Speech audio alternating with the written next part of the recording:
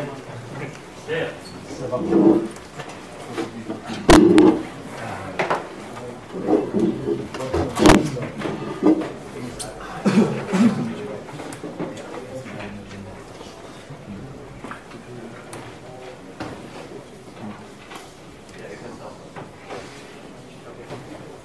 Hello everyone, I am Djordje and Stefan. We're coming from RTMK company for computer-based systems, and we are here to present you our work on LuaJIT for AArch64 and MIPS64 platforms, which was sponsored by Cisco.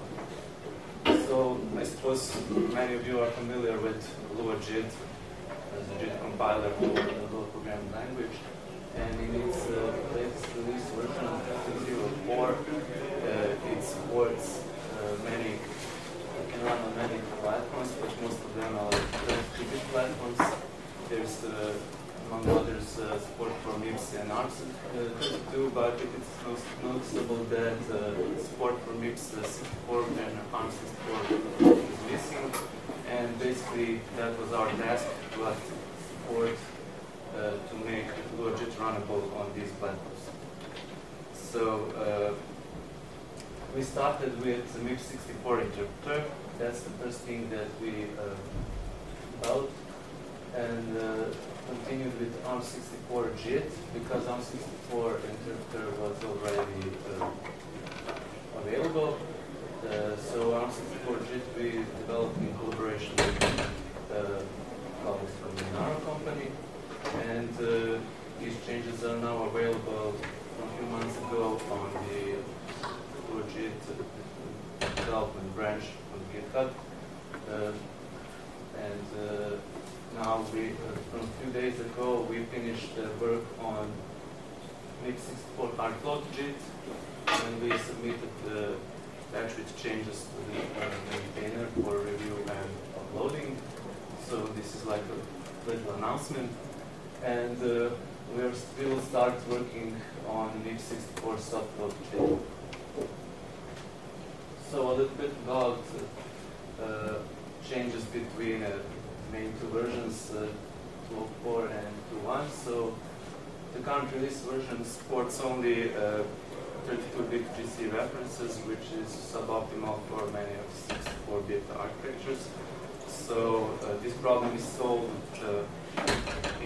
introduced GC64 mode, which enables using pointers up to 47 bits for pointers, meaning that you can now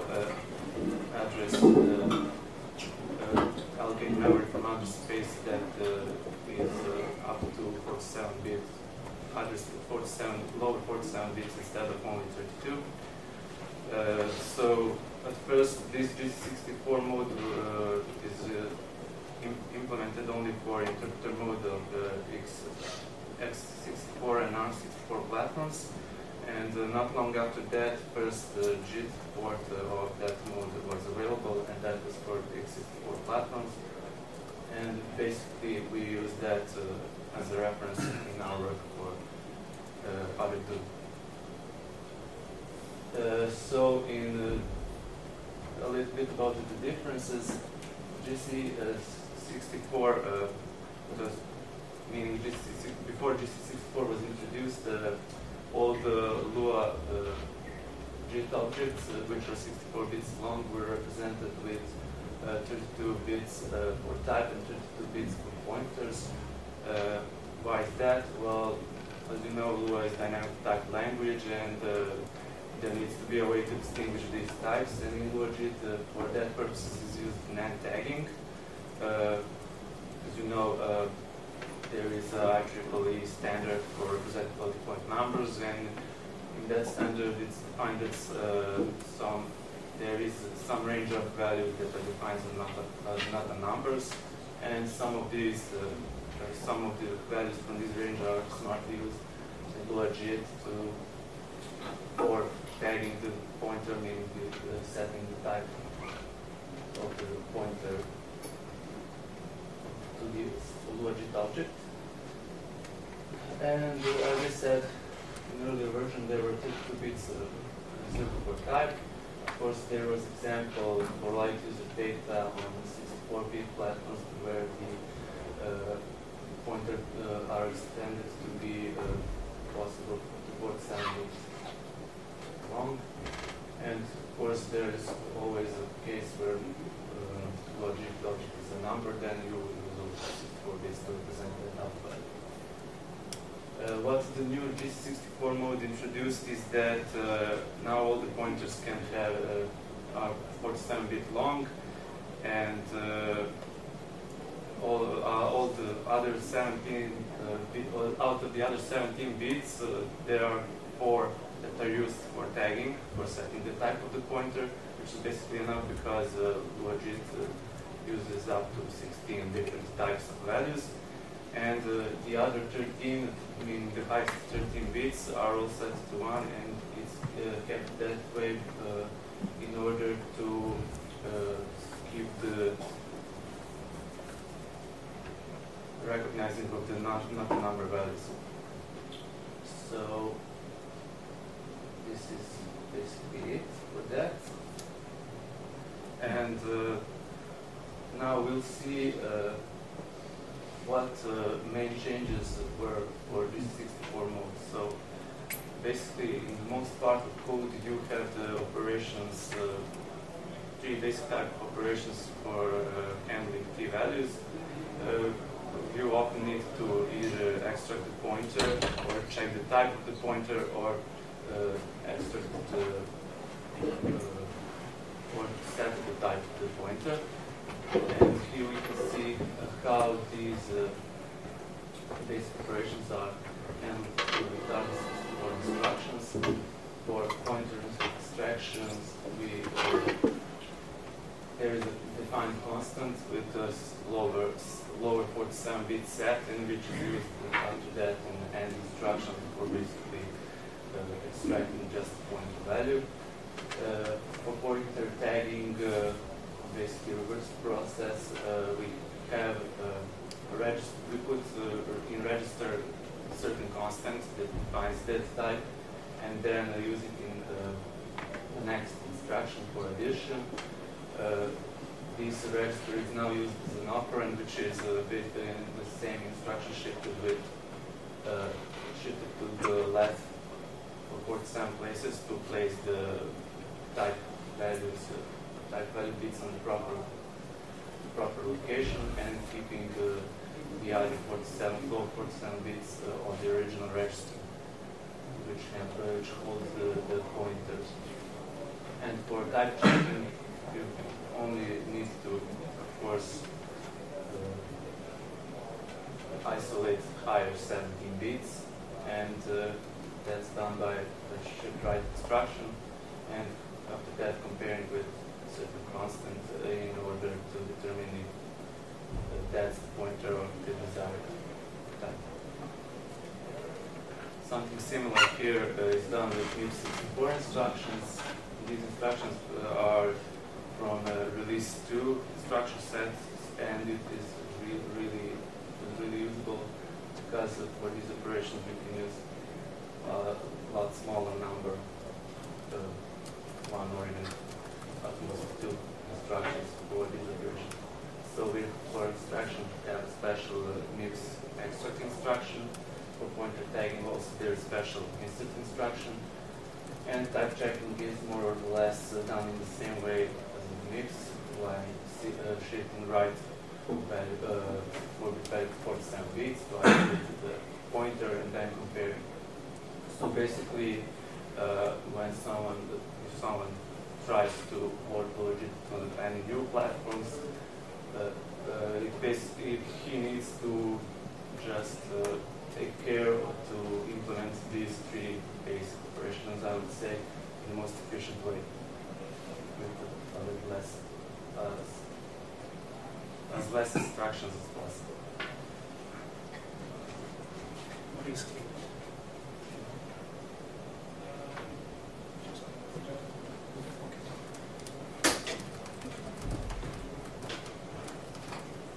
Okay, so now I will go a little bit into source code, and I would explain what someone might need to do if they wanted to port LuaJIT to another architecture.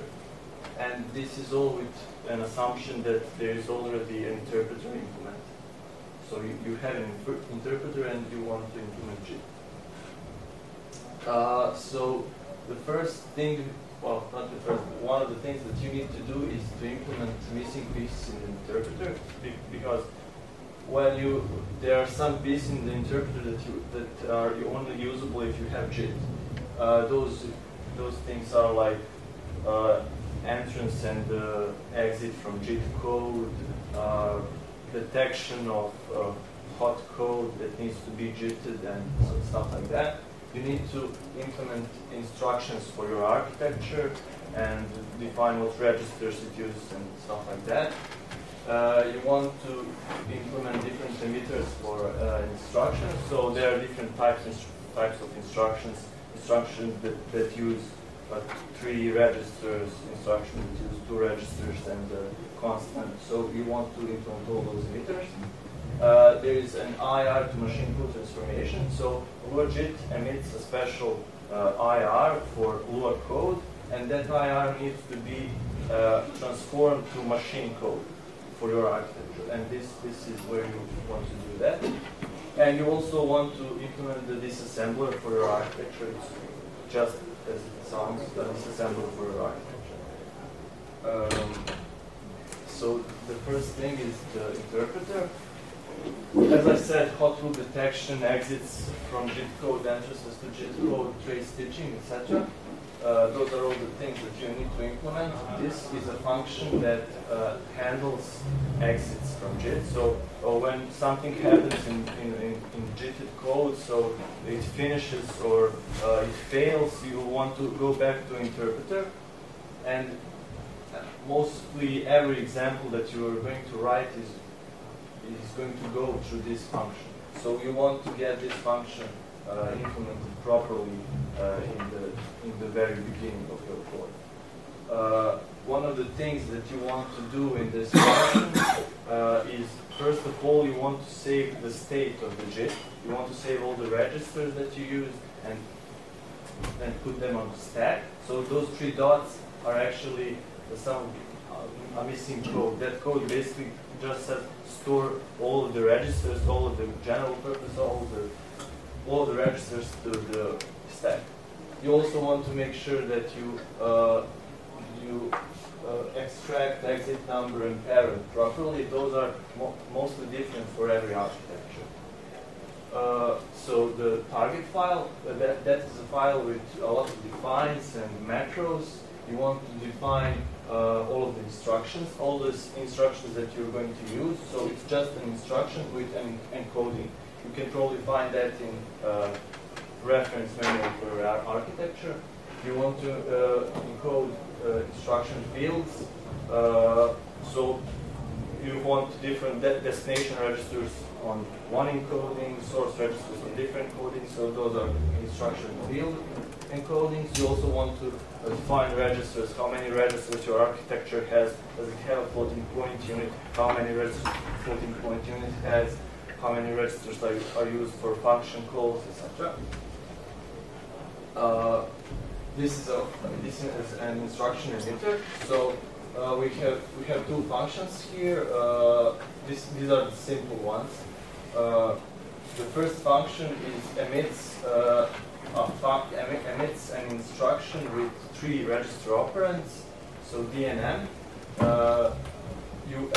You pass assembler state, one instruction and 3 registers to it, and it just merges those all of that information and puts it into machine code pointer. The branch that it emits a PC relative branch or PC relative jump instruction. It just needs to get the current PC subtracted from the target pointer and encode it. If you're not familiar, this is not going to make any sense to you, but it's not that hard. This is a little bit more complex emitter. It emits a load from our store to a pointer. So you pass it a pointer and a register. and you want the information in that register to be the information that the pointer points to. So first you have to, so this is for ARM64 architecture, and ARM has some specific instructions, so it has a PC relative load. So you first want to try, ask, can I do a PC relative load? If I can't, then do a PC relative load. Else I want to try something different, like GL relative load. The GL is global state for LuaJIT. If you can't do that, then you just allocate the register for that pointer and load it slowly, and then after that load from that register. That's the slow path you apply. The ER assembler. This IR assembler has a function for every LuaJIT IR instruction. The ones present here are minimum and maximum IR instructions. So they are implemented in one function, but they are defined as macros. So when LuaJIT gets a minimum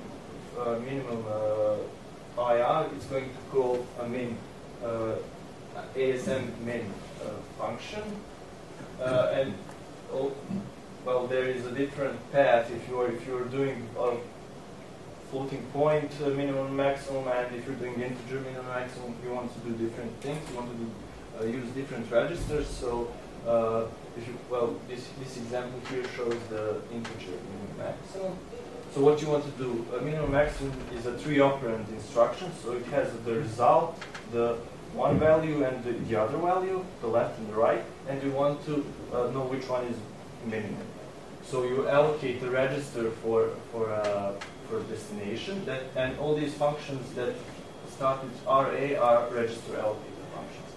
So you want to allocate destination register, you allocate left, you allocate right register, and you emit the two instructions, compare and conditional select.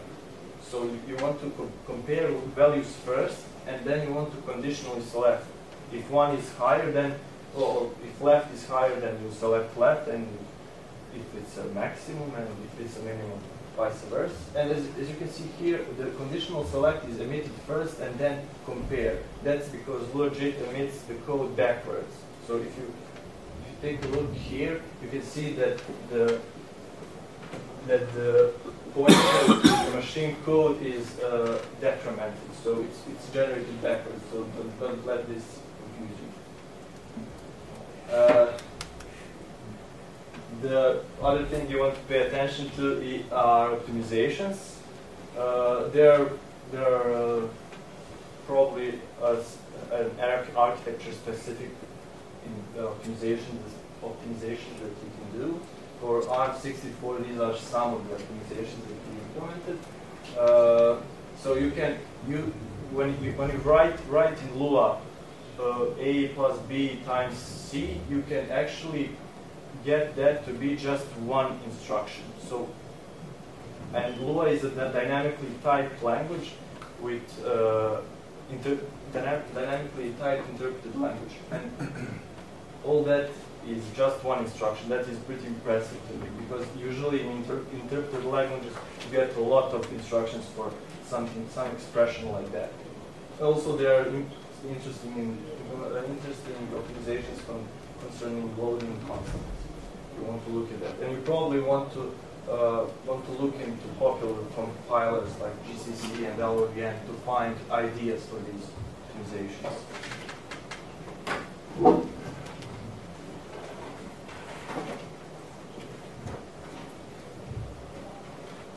So now for the changes on MIPS64 part. As I already mentioned, we did interpreter port and JIT port as well. As for today, we will not give some more details about interpreter port, but just to mention that all the changes were related to earlier mentioned key-value tagging operations, and JIT part changes are pretty much similar as the changes that are done on ARM64 port. The thing that we are going to do, MIPS64 soft load, will need a little bit specific change than earlier report because in current state, LuaJIT doesn't support any 64-bit soft load architecture. So in order to enable that, we need to make a little changes in split pass, precise disable splitting 64-bit IRs into two 32-bit IRs. And after that, continue the normal work that we planned, handle floating point arithmetic properly, meaning to make sure that we do not generate any floating point instructions and call functions in proper manner. So that's about it. And here you can see benefits of this work. On these slides are represented changes, result tests that are run on ARM64 platforms. And these bars, the red bar represents how many times LuaJIT was faster compared to Lua 5.1 interpreter, and blue bars are just here to show the difference between LuaJIT's interpreter and LuaJIT's when it's JIT compiled in native mode. So that's about it from us. If you have any questions? Yeah. You said that in the 64-bit soft float, you're going to divide it into 32 and then call it. Are you going to call 32-bit soft float? Please repeat the question. So yeah, the question is if we're in soft float, we're going to divide 64-bit instructions. The answer is that in the current state of code, it's already been doing for soft floats. So 64-bit instructions are divided into 32-bit instructions. We wanted to disable that because it's not longer necessary. Okay. Is there any specific about FFI module and working with LuaJIT and other architecture? Well, there are specifics in the interpreter, and in JIT there are a few things that you have to take care of, but nothing special. But well, in interpreter now there are a lot of things that you have to take care of because you have to implement a calling convention for that architecture. Which registers you want to use? How do you want to? How do you use stack? How do you pass values and things like that? It can get complex.